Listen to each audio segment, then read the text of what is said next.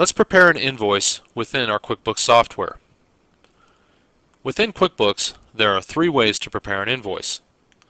The first, which we're going to talk about here, is to prepare an invoice from an estimate.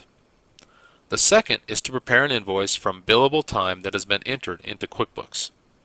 And the third is to prepare an invoice from scratch. Let's come here to the Customer Navigator and let's prepare an invoice from an estimate.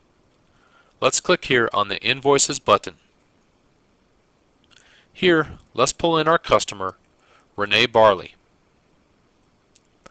QuickBooks immediately pulls up any available estimates that are in the system.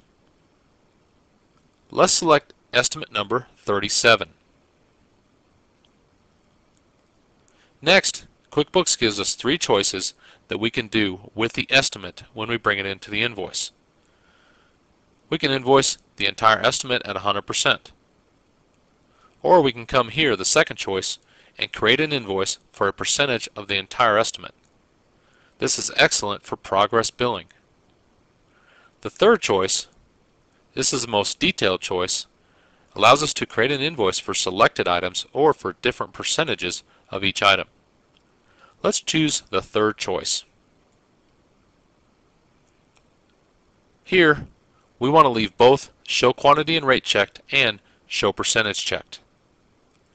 Down here, the first four columns shows us what was on the original estimate. The next three columns show us anything that has already been invoiced. We have not invoiced Renee yet for any of this bathroom work, so these are blank.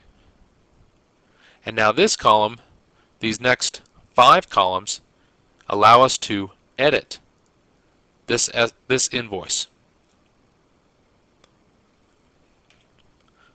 Now let's start preparing this invoice. Let's come up here and let's progress bill for half of the time that it took us to remove her old cabinets. We'll come here and we'll click on this cell and type in 2.5. Here we can change the rate, amount, percentage, and total percentage. Let's also bill for the entire custom cabinets.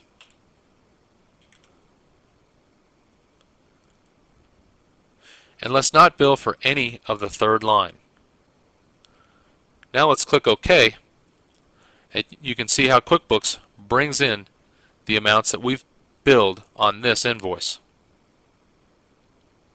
Let's click the To Be Printed box and let's select Save and New. QuickBooks has now recorded this sale. Let's go look at Renee's customer balance.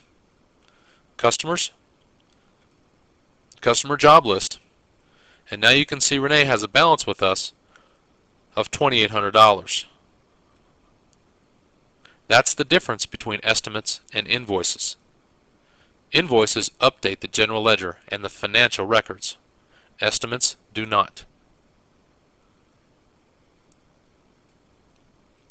Now, let's prepare a second invoice to Renee. Let's use the same estimate and let's select the third choice again. Here you can see that QuickBooks is showing us what we've already invoiced. On this second invoice, let's invoice for the balance. 2.5 hours and our 2 doorknobs.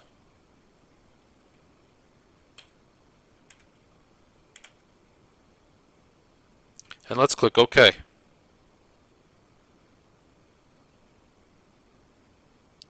Now we have invoiced 100% of the 2 estimates that we provided to Renee for her bathroom remodel.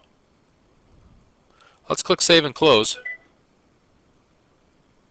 And that's how to prepare invoices from estimates.